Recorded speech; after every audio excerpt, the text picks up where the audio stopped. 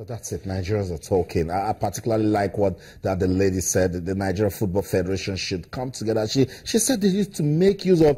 She gave 3 formulas. She said ability, willingness, and acceptability. You see, when ladies are involved, maybe we should start thinking of getting a female coach for the Super Eagles of Nigeria. I know what I'm trying to do to you. I'll get these guys talking again. But let's go back. Take more reactions. Former Super Eagles striker Jonathan Akpoborie will join us now on the program to give his own view on all of what is going on with football in Nigeria. Good evening, Jonathan, and welcome to the program. Good evening. Good to have you join us on the show. Nigeria will not feature at next year's African Cup of Nations in Gabon. Not a good one. How can you describe that loss to Egypt? Well, it's actually depressing. You know, the Premier, that's the top tournament in Africa, and Nigeria is not part of it. You know, not just this once, but you know, for the second time consecutively. It is very, very disappointing, and we are actually breaking ground negatively. You know, when it comes to football nowadays in Africa. Wow. Wow. We are also looking for solutions. A lot of people said it's a lot of problems. Some have even described it as systemic. Jonathan, how can we get out of, even some have called it a mess, how can we get out of it? You see, you know, a lot of people ask me this question, but, you know, then again, when you think about it, we have people who are actually paid a lot of money to actually steer us into the right direction of football. When the current president of the NFF took office, they promised a lot of stuff. They promised a lot of things. He's still in office. They've been doing everything they can, but unfortunately, you know, we are still where we were, you know, when he took office. I don't think, you know, winning the under-17 is actually an improvement, because we've done that years back, you know. So it is something that we have to think about and see. Maybe definitely there are things to be done, but I am questioning if the people who are there at the NSF are the right people actually to take us from where now. But when I speak to players like you, I just want to know, what were we doing back in the day? The then NFA administrators, what were they doing that you guys played admirable football and brought success to this country? You see, I've played with coaches from Nigeria, and I've played with coaches from abroad, and the difference is very, very clear. In Europe, as a coach, when you go through the coaching school or the coaching course, your certificate has an expiry date.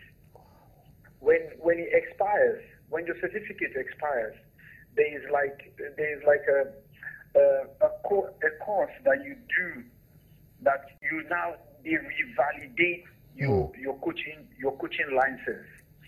In Nigeria here, most of the coaches go through the NIS, and when they give them this certificate once, that's it. They believe everything is done. They know everything about coaching. Football evolves, and all of these countries in Europe, they are evolving also. So they now carry the coaches along, you know. But we don't do that here. The biggest problem. I know a lot of people will hold me and they will do whatever they want to do, but I'm telling you the truth here now. The biggest problems we have in Nigerian football today originates from the coaches. We are talking about the Super Eagles now, and not us qualifying for the Nations Cup 2 times consecutively now. Of course, there is organizational things that have affected us. So many things, but you know, the NFF has a big part to play in what has happened. The players, on the other hand, from the 2 games that we saw against Egypt, I would say they did whatever they were supposed to do. You know, the coach started, I think, maybe 3 weeks before. You cannot fault the coach. I am even surprised that Samson actually stood up and said, okay, he was going to do it. Of course, patriotism plays a part of this, but it was wrong for them to pull him out of the Olympics team that is supposed to be at the Olympics in a few months' time to come and handle the Super Eagles. Because games like this, they can demoralize you and they can actually kill confidence. You know, there are so many mistakes that are being done. You look at where we played the first leg. Our boys are coming from Europe and we take them to Kaduna. Is Kaduna actually the best place?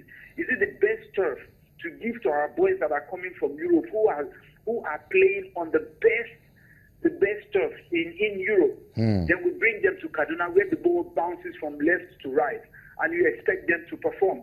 You know, all of those things, and they tell me we do have a technical committee who actually carried that game to Kaduna, because it will not bring the best of our boys. Then in Cairo, when in Alexandria, when they play football better, but you know, it's not enough because they've not spent enough time with the coach. That's right.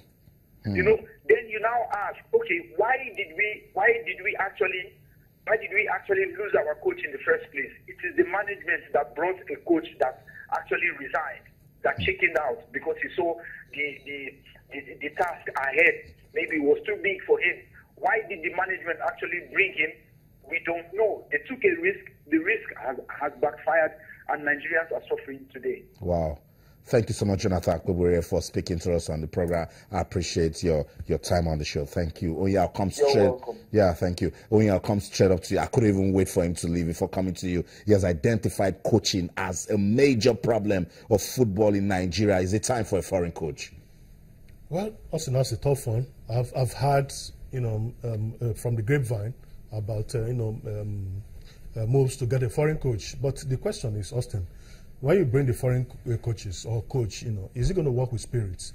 Is he going to work with ghosts? He's going to work with the same players that we saw yesterday. Jonathan Akpoborie talked about coaching. When you look at the 2 games in Kaduna and Alexandria, go into details. Free kick, set piece, we had 2 against Egypt in Kaduna. They were ballooned to the skies.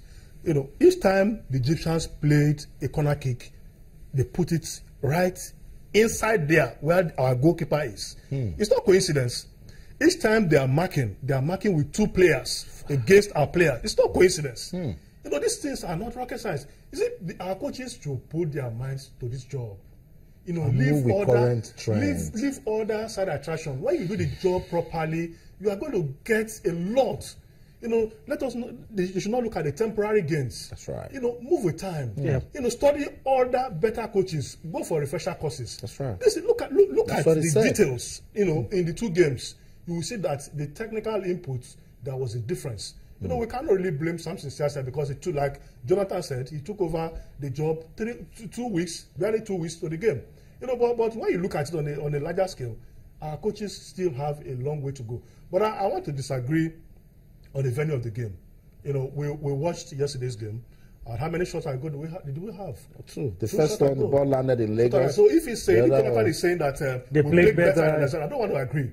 I think when we solve the problem of administration and coaches, then our players, we need to tell them, this is African football. Get used to it. You are playing, get used to it. On bumpy pitch, come back, become an African. The Cameroonians go anywhere and play, the Ghanaians go anywhere. When they need results, they get it. You have to, get used to it. By the time we solve the coaching problem, administrative, then the players must have to get used to African football. It's not a piece of cake. You have to give your best. I know. Wow. I wish we could just go on and on with this conversation. But let me just take this message on Twitter and then we'll go on a quick way. Ogungbe Setorion says, I know Jonathan Akpoborie will clamor for a foreign coach. Where is the like of Betty Vox that is shouting for with the hashtag say no to foreign coach? So Nigerians don't even want a foreign coach at the moment. David Kolade says, We need action, action, and action. So you see, he doesn't want us to talk anymore. Let's just do it. We should stop diplomatic sport journalism, football politics, and age cheats at junior levels. Very, very important. And that right there is a core function of administration. Let's go on a quick break now. And when we come back, we'll talk about the Nigeria Professional Football League rescheduled games played today. Eimba got back to winning ways, but guess what? Aqua United, they went to Katsina to beat El Kanemi by 3-1. We love our football. Don't go anywhere. We'll be right back. Stay.